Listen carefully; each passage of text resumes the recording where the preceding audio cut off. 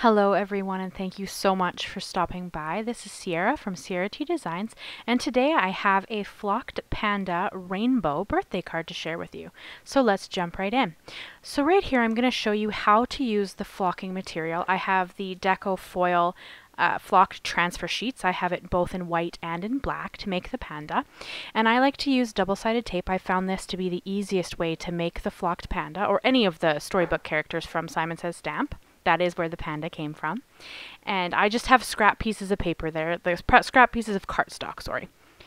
You can see on the back there's a flower on it. I was trying to do some stuff, but it didn't quite work. So instead of wasting the paper, I just flipped it over and I'm going to use it to do the flocked panda. So I've laid this double-sided tape down. And then you're going to see here in a second, I'm going to remove the backing sheet to it. And then I will cut down the flocking sheet to fit to the cardstock size that I have there. And then I'm going to remove the backing, and then I'm going to take the flocking sheet and stick it flock side down on top of the double-sided tape. You can see here I had to use the craft pick to get the stickers off because I'm so bad at that.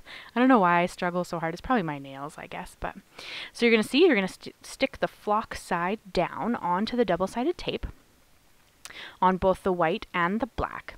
And then I put it through my Gemini Go machine.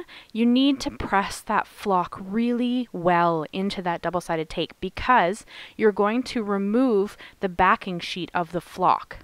So right now you can see that that's the top layer, and I'm going to stick it in my Gemini Go with just the two plastic sheets. And there's the panda die. This is the this is the Says Stamp picture book PANDA Wafer die. So I had to look there to make sure I was saying it right. And you can see here I've removed the backing sheet to the black flock, and now I'm going to do the white flock. And that's how you take the flock from the transfer sheet onto a piece of cardstock. So now I'm going to put that through my Gemini Go just to cut out the panda. And then I'm going to take out the pieces. So here you can see it right here. And you do need that craft pick to get all the pieces separate because it cuts out every single piece. So you can do different colored bears if you wanted. It doesn't have to be a panda. I'm sure you could do any kind of bear, although it is a panda. And then I'm going to do that in both the white and the black so that I can put the panda together. And it does take me a minute to get it all out. I struggle a little bit with the some dies for some reason. I struggle to get the pieces out because they cut so well. And Says Stamp's dies are one of the ones that cut really well.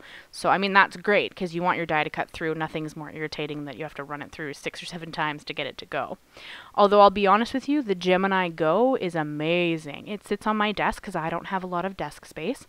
And it's just the smaller version of the Gemini Junior, or the Gemini, the regular machine. And here I'm going to use liquid glue to stick my panda together. And you can see that I have now another scrap piece of cardstock. Because all the pieces are separate, you have to kind of put them together onto something. You could use your card base or however you want to do that, but I wanted to put them on an action wobbler, so I had to put them on something else to hold them all together. And now you're going to see here one of my kittens come in, that's Shade. We adopted him back in September, and he's going to help me with all the gluing of the panda here. So you can see I'm taking every piece and I'm using my reversible tweezers. I find that way easier when I'm using little pieces, especially since I have longer fingernails. I find it easier for me to handle all of the little pieces if I do that. And I did, honestly, I had to look up online how to put this together because I couldn't remember what pieces of the panda were white and what pieces of the panda were black. So every time, I don't know if you can see me, but I look up and I pause for a few seconds because I'm looking at my computer to make sure that I'm putting my panda together properly. What do you do, hey? I couldn't remember what it looked like. Oh boy. But I'm going to add in here, I'm going to add in the ears. And I added even this really small point, the little eyeballs. I even put those in on the panda bear. And then when I get to the nose, I chose to make it pink. So I took my RV11 Copic marker and I just covered on top of the white felt. It didn't hurt my nib, it didn't do anything to damage my marker at all. And the felt, then I had a pink piece of felt instead of cutting out the panda again just for that one piece. I chose to use my Copic marker to color in the nose. And then I'm going to glue that down as well. So yeah, I kind of wanted a little bit of color on the panda. I know pandas are black and white, and you could of course leave the nose black or white if you chose, but I just thought pink was pretty cute. So here you can see that I'm going to cut down my panel. So my panel is going to be 5 1/4 by 4. And I'm going to put this on top of an A2 sized card base, which of course is 5 1/2 by 4 1/4. And I'm also going to mat my panel. So my black piece that I'm cutting right here is going to be 5 3/8 by 4 1/8. So it's going to leave just a little 1/8 border around my finished panel. So after that, I took some Inkadinkado masking paper and the We Are Memory Keeper nested circles. There's 20 circles in that set. I have the 12th circle. And I'm going to cut out a mask for my ink blending. So I put that through my Big Shot machine, because I don't own a bigger die cutting machine. And then I lined that up on my base. You're going to see here I'm going to get my head in the way. I'm sorry. I didn't realize my head was in the way, and it didn't work anyway. So I ended up managing to stick it down no problem without my head in the way. So, you know, what do you do when you're trying to film? It's an adventure. So then I pressed down really hard along the circle edge because I'm going to do a rainbow blended background with my Distress inks. So for my Distress inks, I have Squeezed Lemonade, Wilted Violet, Twisted Citron, Picked Raspberry, Spiced Marmalade, and Mermaid Lagoon. Those are going to be my 6 colors to create my rainbow. And I'm going to just go around them, overlapping each color to kind of get an in-between color between each lay of color.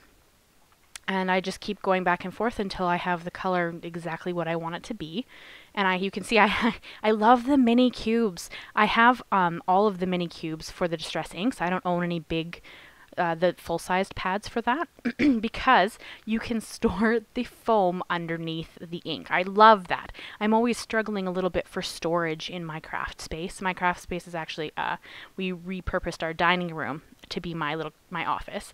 And so I'm struggling for space. So it's just wonderful to be able to put those foams underneath the inks, and then they're always with whichever color, and I have one of each. For each color. And then these are all 6 of my blending tools. I have 6. And it's just wonderful to keep the foams there and then just work them back and forth. I'm trying to find a really good storage solution for my foams for my Distress Oxides, because of course they don't come in minis. They can't because of the formula that they are. But I'm trying to find a way to store those in a really easy way, and I haven't quite figured it out yet, but I'm working on it. So I just love that these go underneath the foams there. The foams go underneath the inks, sorry. So I'm just going to blend them back through, and I went over them twice, each color, just to create the best blend that I could. I chose Distress inks for this because I wanted a really vibrant color, and I find the oxides are a bit more milky, so they don't quite, a bit chalkier maybe. So they don't quite give you the same vibrancy, although they would also be stunning in this card. I just rarely use my Distress inks, and I really wanted to use them, so that's what I did for this rainbow background. So once the blending is all done, I'm going to lift up my mask, and there you can see that it did a perfect circle. So here I'm just going to stamp my greeting on the front. You can also see that I did take my mini snips, my Tim Holtz mini snips, the 5-inch ones, and I actually cut out my panda around on that piece of paper. It was really easy to fussy cut that out. So I use the grid on my mini Misty to make sure that my sentiment is lined up straight, and I'm just going to put it down here in the corner, and I lightly touched it to the paper. Because it's such delicate writing, if you push too hard, the letters like fan out, and then you don't get a crisp sentiment. So I just like lightly touched it to my paper, and I used Clair, Versafine Clair Nocturne ink for that. And so here I'm just going to glue my panel down onto my black mat. And then I'm pretty sure I'm going to stamp the inside of my card.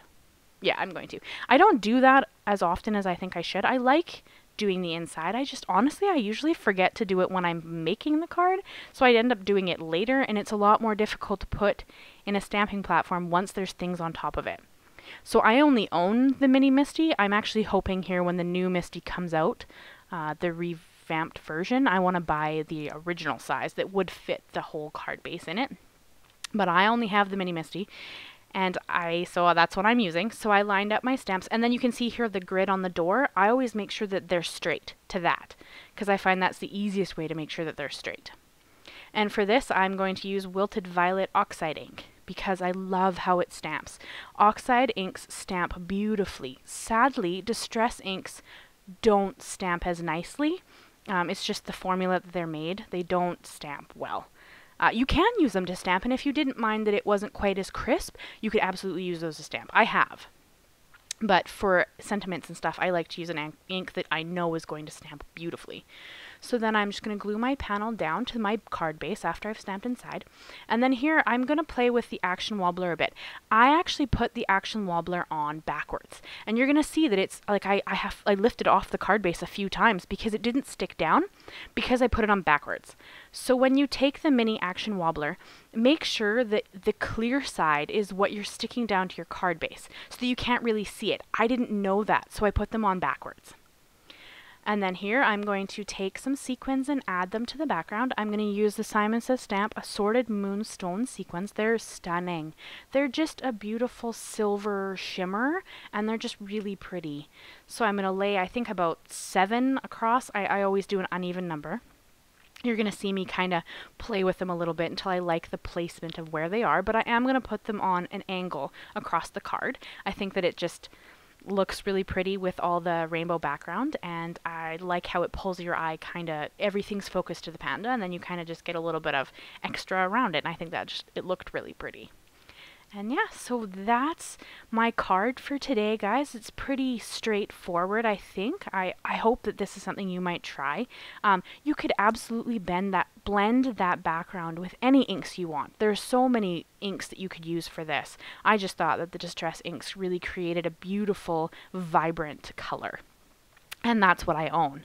I actually don't own many inks. I have the Distress inks and the Oxides, and that's kind of it. So I'm kind of looking to invest in some inks and just haven't decided what brand I want to go to yet. So we'll have to see what I end up deciding on. But there's so many beautiful inks out there by so many companies that I'm not sure who I'm going to go with yet. But we'll see. So after I liked how I lined them up, I glued them down with my Gina Connect glue, beautiful liquid glue, just so I could shift them around a little if I needed to. And that's everything. That's the whole card today, guys. If you liked this video, I would love to have you back. I post a new video every Monday, and I'd love to have you come back and subscribe if you'd like to. I would love to have you, and if you wouldn't mind leaving a comment or a like, that would be amazing too. Thank you so much for stopping by, and I hope you're all staying safe. Bye-bye for now.